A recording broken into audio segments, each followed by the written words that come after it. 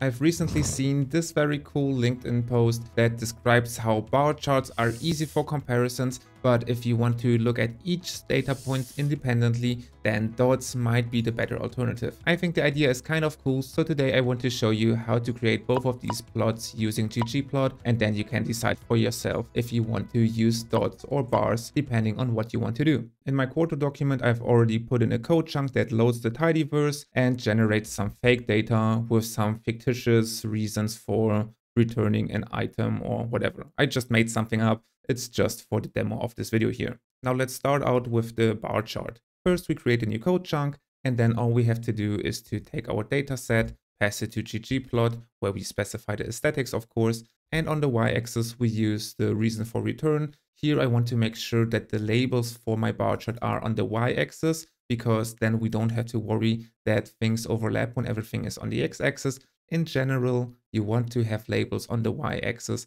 because they are just easily legible. On the x-axis, I want to use the returned items, and then to create the bar chart, you just have to use gmcall. And then, of course, you have to use the correct data set. I have to use fake that and not sorted that. I'm getting ahead of myself. I copied and pasted some code from my blog post and I accidentally copied the wrong one. Doesn't matter. I've corrected it now and you can see the bar chart here. And the first thing that you notice is that the bar charts are not really in ascending or descending order. And this is a terrible thing to do for a bar chart. And this is where the sorted data set that I've just used by mistake comes into play. So let's create it. Let's create a variable called sorted_dat, which is based on the fake data set where we change the column reason for return by applying FCT reorder on the same column and ordering everything by the number of returned items. And now if I execute this, my data set looks exactly the same, but now this part here is a factor, and the factor means that this is an ordered variable, and the order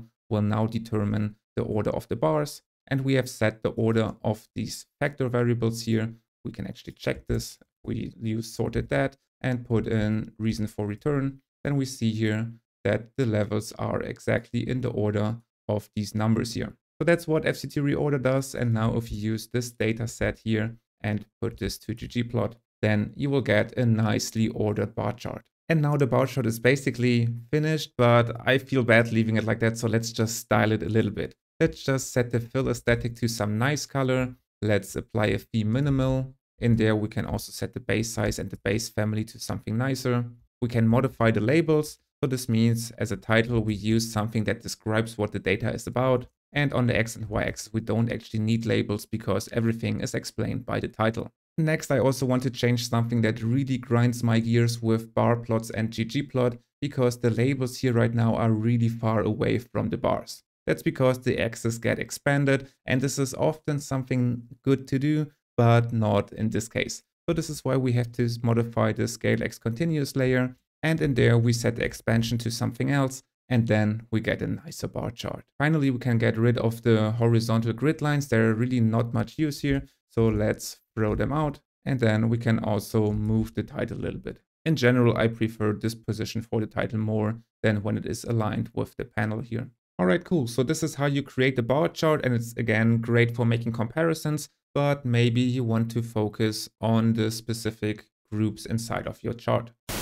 Hi there, I hope this video is useful to you so far, and I hope you enjoy it. If you do, please do me a favor and hit the like button, because then I feel really great about myself and this will help me to be more productive and bust out more videos. So thank you for that, and now let's get back to the video. So let's make a dot plot out of this, and really the only thing that we have to change is this GM call layer here, where we replace it by some suitable GM point layer. Here this means that we can first throw in a GM point layer and set things like the color and size of the points, and of course we don't need the columns anymore then, and that's why we remove them. And then if we execute this, we get a dot plot. But now we see that our point gets cut off here. The one that is farthest to the left gets cut off. So this is why we modify the axis expansion here on the left hand side and set this to something like 0.25. And this ensures that we have enough space to put a label next to the point. Now to get the labels inside of the dot plot, we have to add a GM text layer to this. In there, we don't have to specify the coordinates because these are already set in the base layer of our ggplot.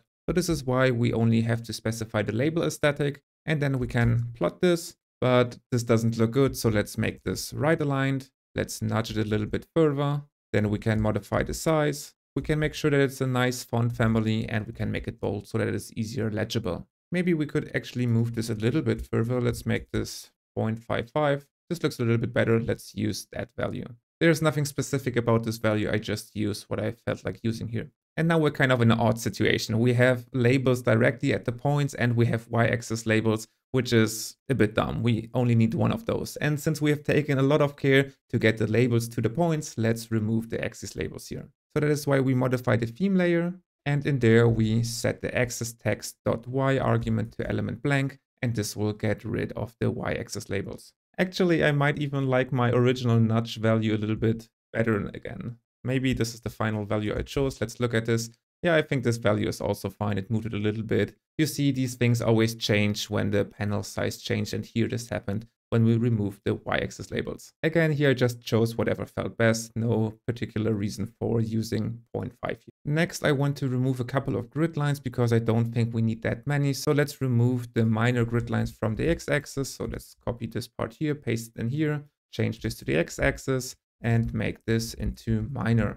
That way we have more room for the labels themselves and there's no grid line that goes through them, which can make it hard to read them. But of course, this can't really be helped with the ones that go through the major grid lines you see for wrong item and damaged and unhappy with the product. They inevitably go through the grid lines here. That's not something we can change, but what we could change is make sure that the labels themselves have a white background color. And this is where one of my favorite packages comes in, namely ggtext. This package is great because it can really customize your text and you can do a lot of it with just this package. In fact, this package is so great I have included it in the list of my favorite packages. And if you're curious what else is in that list, you can check out this video. There should even be a notification popping up right about now. And if not, if I mess that up, if I forget it, there's a link in the description that will lead you to that video. Anyway, we want to use ggtext here. So all we have to do is to, instead of gmtext, use from ggtext, use gmRichText. And if we execute this, we can see that we have labels now. We get something with a white background behind it, but we can also see that we have a border around these labels, which is kind of annoying. I don't know why that is the default, but that's just what it is. I kind of always remove it, but I don't know. Again, I'm not sure why this is the default. What you can do to get rid of it is set color.outline to NA. Shoot, this one wasn't the right one. What I wanted to have is label.color. Even though I use this all the time, I have to look it up all the time. And now with that, we have labels that have white background behind it, but they have no border around the labels. That way the labels become a little bit more legible and we are not at the risk of having labels be not legible because there's a grid line going through them. So this is our dot plot. It helps us to focus on individual categories. Let me know in the comments if you think this one is better than the bar charts, or how you feel about it in general. There's probably no right answer to this. You can use both of these charts depending on what you want to do. And if you want to learn more about ggplot, you could check out one of these two videos next, or you could look at my data visualization course where I show you way more advanced stuff. Thank you for watching and I will see you next time.